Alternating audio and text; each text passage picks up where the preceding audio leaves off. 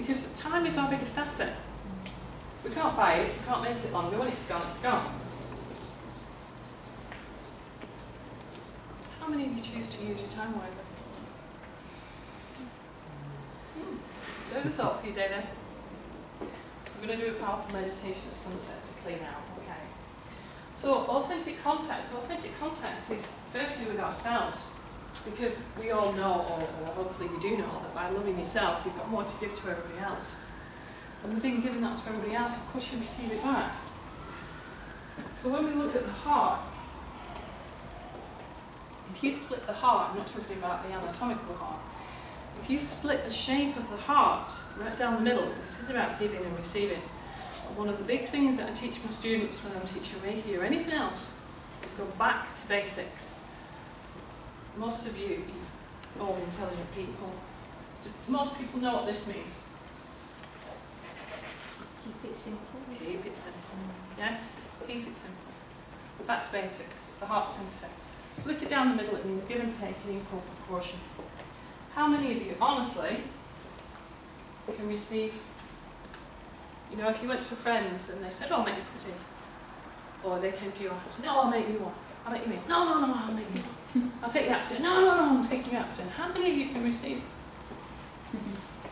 Seriously, I'm going to challenge you on this, only because I've had to learn the hard way. How many of you can really receive? If somebody said to you, I'm a millionaire, I give you £1 million, do you want it? How many of you could really receive that and really? Yeah. Because most people can't. Most people become aware of law of attraction, they want the Porsche, they want the big house or whatever they want. But they can't receive a simple cup of tea. Or if somebody gave them some flowers, oh, you should have done, oh, they'll buy them for you next time. So think about that. Just think about the balance of can you receive. You know, because very often when we give everything away, then very often we're living by obligation.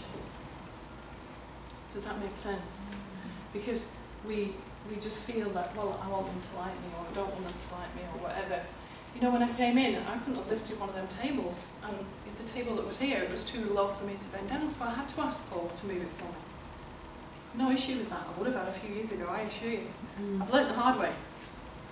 When you're stopping someone giving you something, yes. You're stopping their flow, aren't you? Yes, you are, absolutely. Yeah. Yeah, it's a very good point. I have a friend who's a civil engineer. He earns a fortune, he earns about £600 a day, if not £1,000 a day. And he works all over the world. Very capable guy.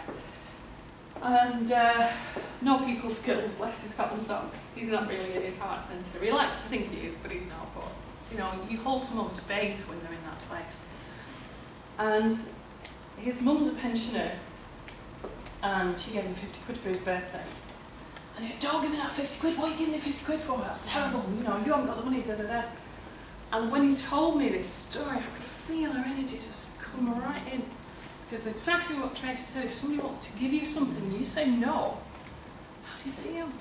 If you're wanting to give somebody a gift, even if it's a hug or just a smile or just a shoulder to lean on or anything, and they don't want it, it sucks. We've all experienced it, and yet we probably do it to other people. So it's about mindfulness. So the intricate wheelies of your heart and soul are all about going back to mindfulness. So let's keep it simple.